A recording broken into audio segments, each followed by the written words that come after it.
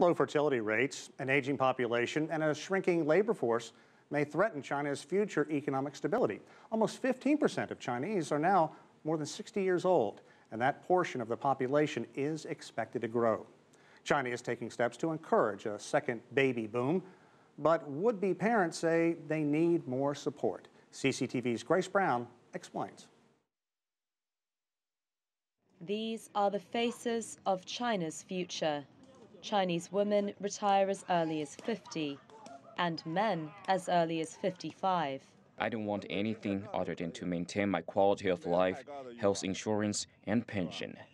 To ease the growing burden of pensions, the government is considering raising its retirement age by 1 month every year. According to the National Bureau of Statistics, by 2030, 1 in 4 Chinese will be over the age of 60, putting an unprecedented pressure on this society, with some experts warning that China could be the first country in history to get old before it gets rich. And it's young Chinese who are most affected.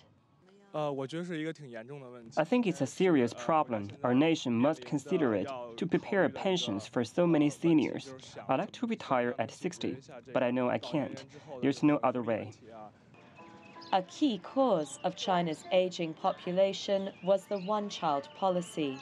Population expert Zheng Zhenzhen says China will now age faster than it will develop.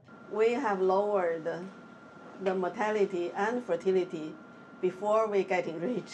It is ahead of economic development. However, I think China has the ability to cope with it if we made the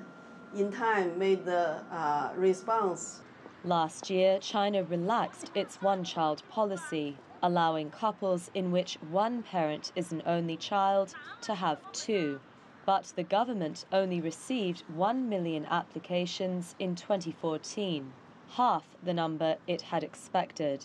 Professor Zheng says career pressure is causing would-be parents to hesitate. Workplace is not so friendly to mothers.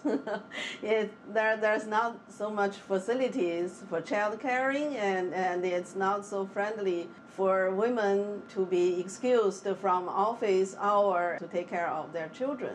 If we wish to have more children born, then the whole society and the companies and the states need to consider to create a child-friendly environment.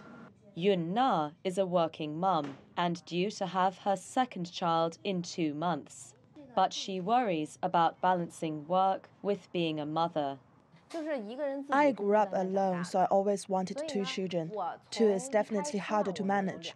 My husband and I both work. I can't afford to quit my job, so the only way is if I continue going to work and my parents come to care for them while I'm out all day.